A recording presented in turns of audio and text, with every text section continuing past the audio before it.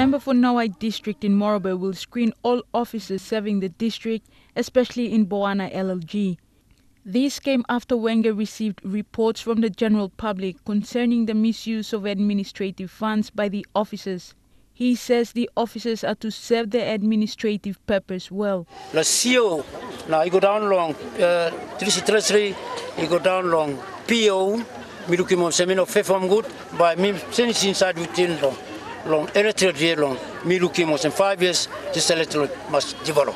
Nawaeb district yesterday witnessed the swearing in of 7 district development authority members. The member for Nawaeb was also sworn in as the chairman for the DDA. Wenge said one of his administrative tasks is to conduct an audit on the operation of the district's administration.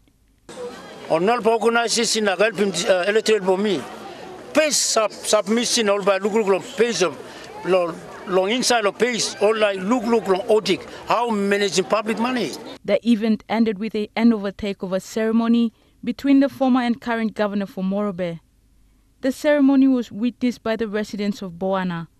The former Governor Kelly Naru appealed to the Morobe leaders to work together with the government for the good of the people of Morobe. Julie Badui Owa, National EMTV News, Ley.